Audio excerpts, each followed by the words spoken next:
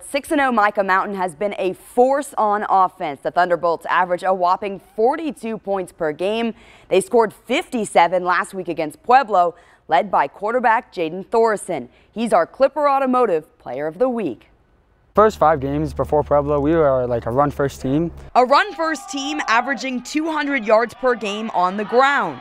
When that game started against Pueblo, they shut it down pretty fast. So we stayed empty and were able to complete passes all night long. And it worked. They couldn't stop it, and we just kept going. Junior quarterback Jayden Thoreson completed 19 of 23 passes for 284 yards and 5 touchdowns.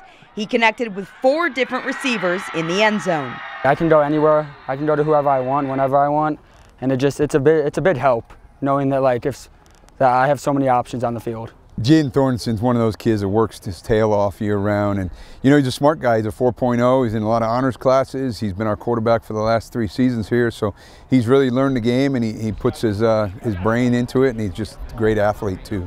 Thoreson also puts his heart into it as a leader of this Thunderbolts team. I've got to grow up around the guys, and I appreciate it a lot being voted captain this year and having the chance to lead the team.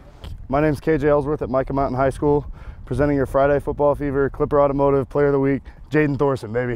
Yeah!